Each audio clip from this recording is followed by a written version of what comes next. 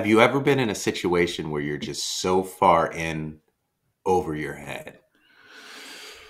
You identify it, you know it, but then like what do you do next? Isn't that called life? But I'm talking about another level to life. Okay, go on. So volleyball's big down here in LA. We have this 6-man volleyball tournament. It's Manhattan Beach's Super Bowl. And the lowest bar for players is you played in college. That's the It's the lowest. lowest. The high bar is you're a pro, paid pro. Like the Wow. Olympians, like Chase Budinger, he Right. usually plays. So my buddy played in college, invited me on the team. Of course, I accepted it. But now I'm like, I got to star in my role. I'm either like the guy on the bench going, Yeah, yeah, or yeah, I yeah. get in You're the water one boy. bump and I'm out. You're the water boy. Now I picture you as like Rocky training. Like you're out, you're doing push-ups on the sidewalk and doing Well, hills and absolutely. My shirt's gonna be off for like 2 days. I've been eating chicken all week. no. So how long? When is this taking place? Friday morning it starts. We got practice tonight. We have practice Sunday. There's 25 dudes on our team. And I think 95% of them played in college. 25 dudes on your two teams, one team. No, one team. And it's 6-on-6. So what is 25? We're stacked. We're stacked. Where do you stack? Where do you fit? Do you know where you fit in the team? Are you top 10? Are I'm you back line. I'm the libero. I'm probably like fourth or fifth string. okay? So hey, got to get ready. You never know. You You never never know when know. your number's called. I could Rolled get in there ankles. for like 2 points. They could be crucial points. I like your idea of just being the enthusiastic, kind of the motivational guy. Yeah, Maybe you're calling out things. yeah. Right? Is that a thing in volleyball? Oh, Like absolutely. You know that saying, the worst player on the team talks to the trash? That's going to yes. be me. I'm lower than the bar. Give me just an example of trash talking in volleyball. Oh, we set that like we set your mother last weekend. Whoa, whoa, whoa! You're Kidding, attacking kidding, moms. Okay. kidding. I won't go there. I don't Okay. know. Yeah, that's one thing you probably should explore. That in its own is probably more important than maybe the push-ups on the sidewalk. Exactly. But let's explore this episode. Welcome to Big Ben and K Win on nofilter.net, Caffeine TV, and YouTube. We got audio podcasts as well, so download, listen, and subscribe. Today, we're going to talk about the Major League Baseball trade deadline, the Summer Mhm. Olympics, Summer Mhm. Olympic stars, Summer Olympic bust, and much, much more. I'm K Win. He's Big Ben, and he can't stop watching the Summer Olympics. You know what, the summer they're tough to capture. Like you got to take it for what it is. Just turn it on, watch whatever you're going to watch. Last night we watched synchronized diving. Okay. You never know what you're going to get. You can tee up what you want to watch, but it's usually odd times due to the fact that it is in France. It's all tape Um, delayed. it is all. I mean, that is kind of nice. It's like packaged, so if you wanted to watch a particular thing, you can go in and watch it on demand. I saw your video on that. But you can't go to your phone and ruin it for the live coverage Right. or Vice live versa. coverage. Right. Yeah, one of the two. Here's what I've found interesting in the Olympics. Okay, you'd think the most populous countries would do the best, right? Hmm. But what's the most populous country in this world? China. India. How many medals does India have? You want me to go to the official medal count? I think I looked last night, and it's not many, if any, to be honest. I don't even see them on the top 30 list. But look at what they're focused on. They're focused on Sati Mandela, right? They're focused elsewhere. Yeah. Their national sport is cricket, of all things, a 5-day event. With guys, that's not an attractive Olympic sport. Not yet. I think they will bring cricket in. They will bring cricket in, but it's not attractive to the viewer. No one wants to sit there for 5 days and watch a game. But then you have China, and here's where I'd like to bring the focus. China is the second most populous. In fact, it's got 4 to 5 times as many people as the U.S. And China's catching up. Yeah. They focus on sports now. I watched synchronized diving. The China team was absolutely nails. Absolutely nails. And we're seeing it this Olympics. I think they're leading the Olympics in golds right now, not total, but golds. And the Americans are no longer dominant in things like swimming. Michael Phelps isn't around anymore to get 15 golds in any Olympic event. So I found it interesting. There's some nuanced events that the Americans are good at. BMX, park skating or whatever that is. And I don't think China's necessarily focused on those sports. So what have you seen? I also saw China in the mixed doubles gold medal game against North Korea. China won. Mixed doubles, that's men and women. But what was more intriguing to me and why I was watching it, because with the rules, if I serve and I'm playing with Jen and I'm playing against you and Shar, I've got to serve the ball and then you've got to hit the ball and then it rotates. And then Jen has to go, then Shar has to go. So it's all about angles and corners. And it was just an awesome event. I've been watching hours and hours of table tennis. And that's why I love the Olympics, because I can watch sports like table tennis, judo, fencing, sports that I normally don't watch. But I'm watching world-class athletes, and I've enjoyed it. The best of the best. And then you have a sport like surfing, which is done so far away. They're living on a cruise ship. But you've seen some amazing footage from that where guys are just killing pipelines. And then one dude soared in the air like 20, 30 feet, plunged back into the water. The other footage they'll release is that's going to be Temptation Island 3. What happens after?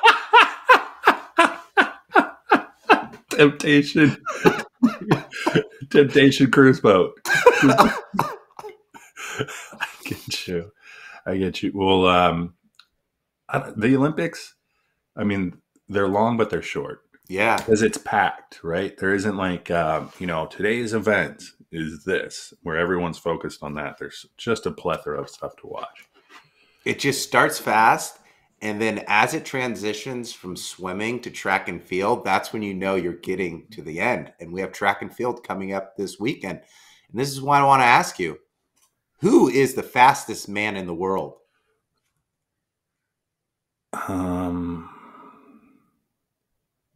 It's not De La Cruz from the Reds. No. He's not Tyreek Hill. Nope. He's on the U.S. He proclaimed it at the opening ceremonies. Self-proclaimed fastest man in the world. No Elias on the U.S. And everyone is upset. But don't get lost in the details, because technically he is the fastest man in the world of active sprinters, right? The GOAT, Usain Bolt, is still the holder of the world title, the world record, which he got, I think, in 2009 in Berlin. He ran a 9.58. Got to go to my notes, get that right. Noah Lyles, 2 weeks ago in Paris, ran a 9.81. So technically, he still is the fastest active man in the world. And why I'm excited is because track and field, you've got the 100-meter hurdles this week, and then you've got the 100-meter sprints this weekend. Then you have the 200 sprints early next week, and then you have the 400 relay. And he's trying to do what Usain Bolt did: gold, gold, gold. So we will see. That's so hard. You look at the difference in events, even from the 100 to 200. Like that's an extremely different event. Obviously, but when you talk about trying to piece those, because you have a 4x1 team. Yeah. You probably have a 4x2 team. And, you have to look at it. Are those events on the same days? Are you going to be exhausted? They stagger it a little bit. A little bit. It's the Usain Bolt rule. Do you think being the fastest man is still the epitome? Like, do you want to be the fastest man in the world, or do you want to be the quarterback for the NFL Super Bowl championship? I want to be the fastest man in the world and win a gold medal. And that's simply because the fastest man in the world, anyone can run, right? Outside of like the Paralympics and so forth, but anyone more or less can run. Yeah. So to say you are the fastest amongst able-bodied people you're the fastest amongst billions of people. I told you last week, it's like the heavyweight boxing champion of the world. So much respect, so much props. Everyone argues about it. Like whether you're in the barbershop, you're with your friends, you're watching TV, you're on group chat. Everyone talks about the heavyweight champion of the world. Everyone talks about the fastest man in the world. And Usain held that title for so long. All of a sudden, you're remarkable. I mean, technically, he still holds the title because he's got the world record. But I like the bravado. I do too. And you're all of a sudden remarkable or marketable. Imagine if it's an American. That's why guys like Carl Lewis, Michael Johnson, like were so alluring during that period because they were Americans, and we weren't necessarily not known for the fastest American, right? Yeah. Like I don't know if it's genetics, but we'll see. Does he win? Does he hold the title? Does he follow through? Self-proclaimed fastest man in the world. Does he see when he's self-proclaimed? And you lose. Yeah. That's almost a bigger story if you win.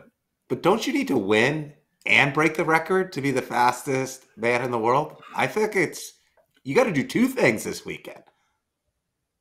Which is what? Win the semifinal, win the final, and then during the final, break the world record. Well, you're still the fastest man, unless there's some sort of event where Usain Bolt comes out and you run against Usain But you're running against his legacy. You just are. Like Mahomes is playing against Brady's legacy. Yeah. Does he do it then? That's the question. Well, it's either him or Kassane Thompson from Jamaica. And I think he runs right around the same time. I'm going to say he does it. But I don't think he breaks the world record. He doesn't break the world record. No. I mean, he'd have to shave off a lot. That's like 2/10 is a lot. He's got to shave off what, 3 and some change? Yeah. Yeah, that doesn't happen overnight. No. Like unless there's a gust of wind, unless like the wind ate it or something like that. Yeah, I don't think that happens. What else are you watching this weekend? We got the women's sprint, Sha'Carri Richardson. Yep. She could be the fastest woman in the world. And have you seen her nails? They're long. That's the key to success. You got to have long nails. Remember Florence Griffin Joyner, those daggers? Long nails, gold medals. I'm watching that. Do you Watch a little beach volleyball. Yeah. Men's basketball, I'm not really watching. Are you? I'm looking forward to France-U.S. final. I think is the thing that everyone's hoping for. I mean, you got the home country hosting country with Wemby on the team playing against U.S.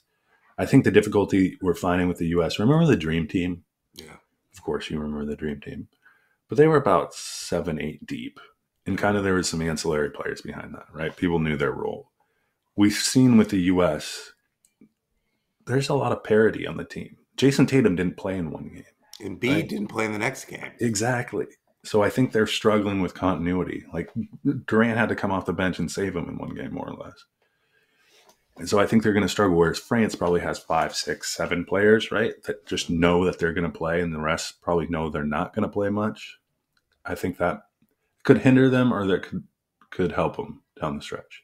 I think U.S. has to switch their model, because all there is to talk about is who didn't play in which game, which superstar, like almost trying to create tension on the U.S. roster. I think they've got to go old school. I think you got to go 8 superstars, 2 like upcoming rookies, and a college player. That way you're starting 8 play, like you said, your continuity. Because now it's like, can Booker really get in a groove if all of a sudden he's not playing as much or getting the minutes, and then Steph and LeBron? I think it's Halliburton. Yeah. Like Kerr's got a tough job. Like if you're a superstar, do you want to go and be like the backup or a role player?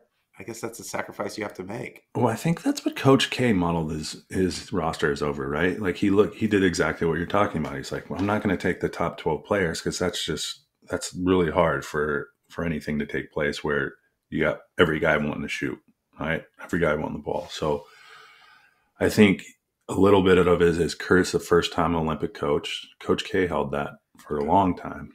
And so he's trying to figure out what works. You know, he's got a lot of ingredients, but I don't think he necessarily has the recipe quite yet.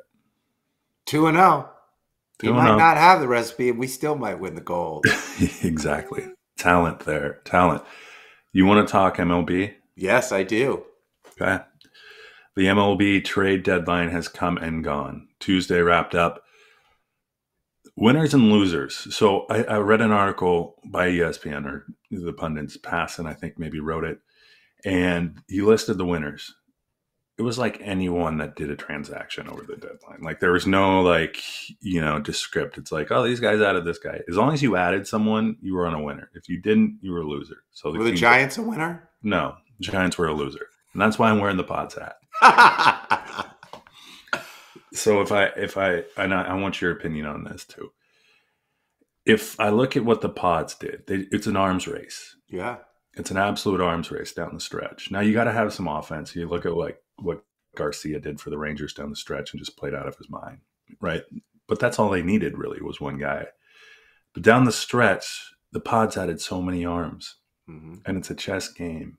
It is a literal chess game down the stretch. Your starters are waning.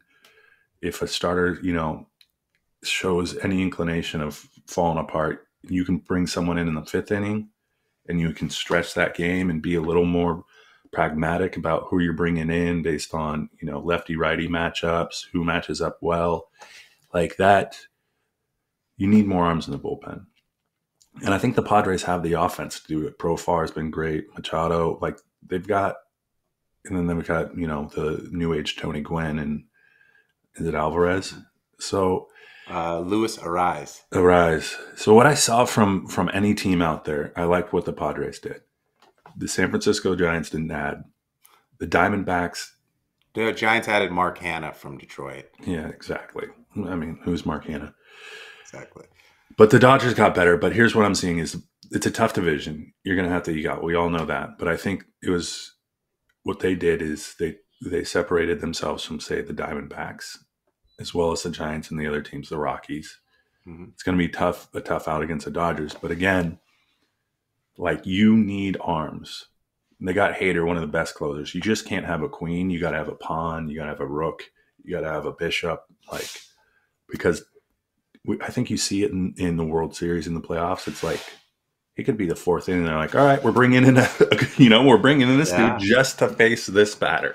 Yeah. And every out becomes vital. And I think the Padres did a good job of just bolstering the bullpen, adding more depth. And I think when you're the hitter mindset, these guys that are going, okay, if we can get 3 runs, 4 runs, we're going to be in a good spot just because we have guys that can come in and get outs. Jason Adam from Tampa, Tanner Scott, all-star closer from Miami. The Padres added him to go with already a good bullpen. Now it's a great bullpen, and they shortened the game. And you're right. In the playoffs, it's all about highly leveraged situations, and you need a pitcher who can get a swing and a miss. And they've got multiple people in the bullpen. They've got closers. They've got people who can set up the closer. Like if one closer pitches tonight and is extended and can't go the next night, they're covered. So I like what they did. They didn't have to do much on offense. So they got Tatis, Ariz, Xander Bogart came back from being hurt. Yeah. That's an addition. You got Machado. You got Profar playing. I like what the Pods did. I also like what the Diamondbacks did. They got Josh Bell. They got AJ Puck from the Marlins. A lot of moves. And if you look at the Phillies, their number one move was getting the closer from the Angels. And it goes back to what you're saying. That's what you need. You need more arms in the bullpen. Yeah. And I think that's the issue with my Mariners. There was such an emphasis on getting a bat. But what we've seen, like yesterday, Kirby didn't have his best stuff. So what do? You have to go to the bullpen, right? And lately it's been cringe. It's almost like, oh, geez, we're holding on, right? And, you can go get your bats. I think they got stifled with trying to pursue Guerrero and ended up with Josh Turner as a fallback. But really you look at it and it is pitching. I think the Padres have the formula, and along with the Dodgers. Yeah. Dodgers just have to be healthy, though. They have the pitchers on their roster, but Kershaw got banged up for 7 after 3. I don't know if Buehler's going to come back. I don't know if their number 1, I can't remember his name, is going to come back. It'll be interesting. Yeah, it will be. And that's the NL West. And then, the ALS isn't the best, but the Houston Astros didn't do much at the trade deadline. They're just trying to get healthy, just like the Dodgers. And they believe when they are, they're probably one of the top 3 teams in Major League. Phillies, Cleveland didn't do much. Yankees added some pieces. Like you're seeing the cream rise to the top. And there's probably 8 really good teams. And then there's a battle for the last wild card spot. And then there's everyone else. Yeah. The White Sox are atrocious. I can't believe they didn't trade Zach Crochet. That was just like a PR disaster. I don't know. His demands were like pitch counts and something else. So he is a couple years removed from college. He had like soreness in college. He had Tommy John in 2002. They threw him in as a reliever. He pitched a lot, and then this is his first year as a starter. So they're stretching his innings out, stretching his arms. So he pitched more than he ever had. And I guess the story goes is he wanted an extension before he pitched with his new team. And he made that known, and now he's still on the White Sox, and the White Sox didn't trade their best asset, who's got a history of getting injured. I mean, that says something, right? If you want an extension, I don't know if you trust your arm. Do you? Yeah. I don't know what happens. I mean, I don't fault him for saying that. I think he could have kept it quiet, right? Yeah. And then once he got traded, like the trade doesn't go through until it's finalized. So he could have had that conversation at the right time. Yeah. Negotiation wasn't, he didn't take that in negotiation 101 in college. I want to talk about my Marlins really quick. Your Marlins. Florida Marlins. They traded 34% of their active. Am I frozen still? Yeah, keep going. You'll break out of it. The Marlins traded 34% of their active players on their 26-man roster. 34%. I'm still frozen, but I'm going to keep going. They traded 9 players. 7 of them were pitchers. They traded 10 players this year if you go back to the Luis Arraez. What I'm saying is the Florida Marlins are like the last place team in your fantasy football league, and everyone rushes to get all the players and suck them dry for a playoff run. Take a look at the transactions. If you printed out their transaction log, it would look like a mortgage loan document. There were so many transactions. I don't know how they can stay alive in the market because they just keep trading and unloading, and their stars are everyone else's stars. And it's vastly different from the Rays. The Rays do the same thing, but they win with their next generation players. They're over 500. They make the playoffs. The Marlins just can't get it right. I think the Marlins, I don't know. It's not as much as it should be with the diversity down there. You'd expect a little more baseball fandom, if you would. But here's what you got. You got the Heat. You got the Dolphins. Got the Panthers. Yes, you have the Florida Panthers now. You have the Miami Crystal Bowl with the U, right? They're still reviving that football program. And then now you have Messi playing for Miami FC. Yeah. Like you're not any secondary, you're not even tertiary. You might be 5th on a list. You might be lower. You got Florida State. You got exactly. UF.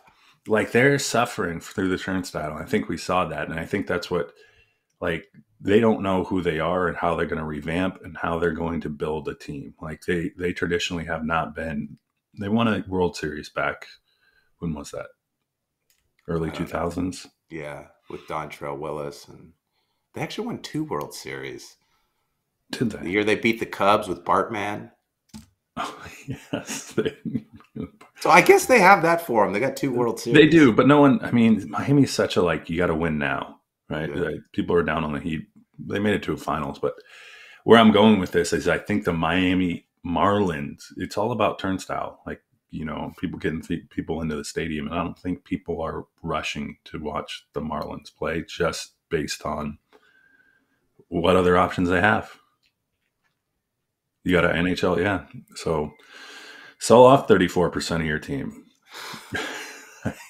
I don't know, what kind of a farm system they have. But you bring that up as They are the furthest team from our jurisdiction. Yeah. So great. They're not in our. I just thought it was interesting. Like, you just go through the trades and it's like Marlins, Marlins, Marlins. Right. I was like, are they going to have anyone left?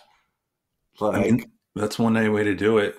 I mean, addition by subtraction. Like you're getting something. Something's going to pan out. It's going to cost you much less than you're paying the person that you're getting rid of, more than likely. But I feel like it's almost like a zero-sum game for them. Like, they're making all these trades to make it look like they're doing something, but they're not getting anything in return that is worthy of the trade, and then they trade those players the next year. So it's like this shell game. They're money laundering. It's Southern Florida. They're money laundering. But if you're going to rebuild, they've been rebuilding for 5-10 years. Your motive is rebuild, right? But obviously they weren't going to do anything this year. Yeah. Right? They weren't. So why not look at it as, let's go get as many assets as we can. This is the Sam Presti kind of effect. Like, let's go get as many assets as I can. Sam Presti gets to the playoffs, though. Yeah, he does. But Derek Jeter's now an owner. I don't think they don't know what they're doing. He left. Oh, geez, never mind then. They don't know what they're doing. Let's just keep it up. They have no idea what they're doing. They're just going and getting as many players with cheap contracts and non-guarantees and all this, so that they can try to piece something together. Yeah. But then again, maybe they're just looking at it as like, they don't have people. I think it's a tough go. Baseball in Southern Florida right now is probably not on top of mind for anyone. It's either a tax write-off or it's money laundering. So let me ask you this. Or it's both. Probably. They're trading for embargoes or something like that. Your Giants. Company. Yeah. Your Giants. I gotta go. Who are you rooting for? Who are you rooting for through the end of September? In the National League, the Padres. In the American League, the Orioles. Orioles-Padres World Series. You heard it here first. Orioles got some pitching. They brought up Jackson Holiday. Orioles are ready to go. Jackson Holiday hits a grand slam, and I think for his first home run. He was never there, but yeah, sure, he's back. He was there early in the year, slumped a little. He was in a treacherous slump to start. I think he was 3 for 23. Easy. Like when you don't get to 100 at bats, the average just jumps up and down quickly. He'll be up to 240 in a week. His slugging percentage tripled with that grand slam. We can say that for sure. All right, you got Orioles, Padres. I like the Padres as well. The National League, American League. Remember last year you loved the Yankees? I don't hear you talking about the Yankees too much this year. The Yanks, they're like the U.S. Olympic team for basketball. It's like they got a lot of players and they're all hurt and they're trying to piece together some things. But Mike Chisholm has played phenomenal. He had a couple home runs. Like he might be the spark that the Yankees need. And he's very anti-Yankees. Like you look at his Jazz and you're like, that guy doesn't fit the mold as a Yankee, but he might be what they need. Yeah. Like just, let's loosen the tie a little bit. He's either going to be the gift or the curse. Yeah. Then if he starts slumping, they're going to be like, oh, he's the problem. Yeah, exactly. New York media will get on him. It's the first time he goes over 4. I don't trust the Guardians. I don't trust the Twins. Yeah, it's probably your Orioles. Wow, we're agreeing. We can't agree. Pick someone else. Okay, well, pick the Phillies. Okay, the Phils. We get to see them. They're coming to Seattle, I think, this weekend. So I'll have a better feel. There's going to be a sweep in T-Mobile. Bryce Harper's going to hit one of the Space Needle. I mean, there it goes. Astros up 3 after a Philly sweep in Seattle. Yep, and then we got Detroit and then the Mets. So it'll be a telling homestand for the Mariners. Very telling. But I am encouraged. Justin Turner's not the guy you wanted, but he is. He brings a little pizzazz. Great beard. Yeah, great beard. We actually went from Ty France clean cut to we brought up a guy, first baseman, a little more grizzled, but then you get Justin Turner, just great beard, good personality, guy you want on the team. And then if you look at Randy Rosarina, he fits a spot too. Okay. Good corner outfielder. So we'll see what happens. All right, here's my next question before we get out of here. Okay. Do the Americans win the most medals, and do they win the most golds? Do they do the... Yes, they win the most medals. It's a numbers game. They've got the most athletes. Do they win the most golds? I would like them to win the most golds. I can't see the probability of them catching the leaderboard. I'm going to say yes. I'm patriotic. Both. Most medals, most golds. And if they only win one, what would you want that to be? Most golds.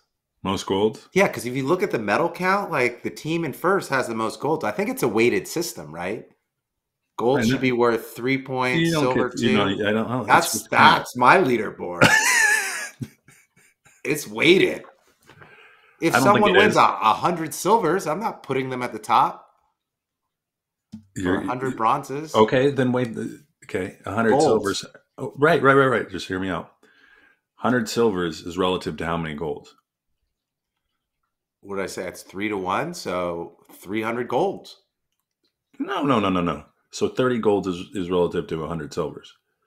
So if a country wins 100 silvers, and a country wins 30 golds, you're saying the 30 golds is equal to the 100 silvers, but yet more important.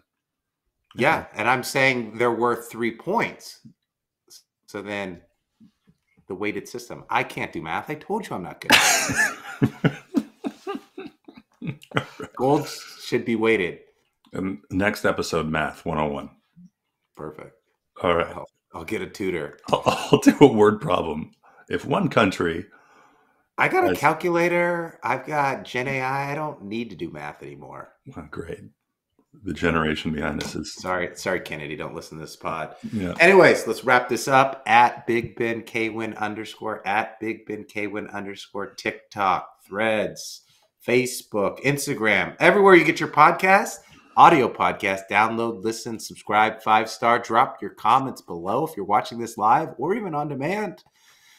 We go live every week, nofilter.net, Caffeine TV, YouTube. I'm KWin, he's Big Ben, and I need you to give me a little clip, a little something this weekend while you're watching the Olympics, Big Ben. Paul Skeens reporting live. I'm working. That would be amazing. Yes. We're done with residency. You're good. You know what we might do? I'm taking my Kennedy to the fair. I might do the Fair Olympics. How fast? What day? Sunday. All right. So I'm going to be winning a volleyball tournament all weekend. There you go. You dominate the sand. I'll dominate the, I don't know. Ferris wheel. Yeah, there you go. Boom.